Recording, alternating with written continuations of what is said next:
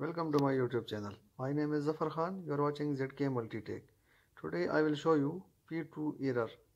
How you will rectify P2 error if it is showing it is showing alarm and also it is showing P2.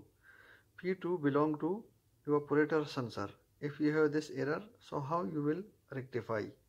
You can see it is blinking. So how you have to rectify? You need to go to the programming mode. So you need to remove this P2 from the system.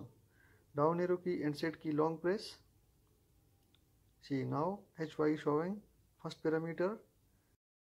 For second parameter, press again down arrow and set key.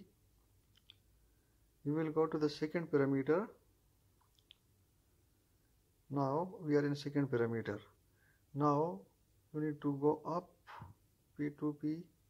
This is P2P. P2 which is showing. Now Y mean yes, we need in the system.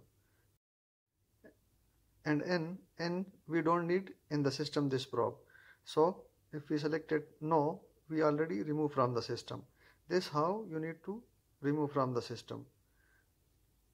Go back to the main display, up key and set key. You can see P2 error is rectified. Thank you for watching. See you in next video.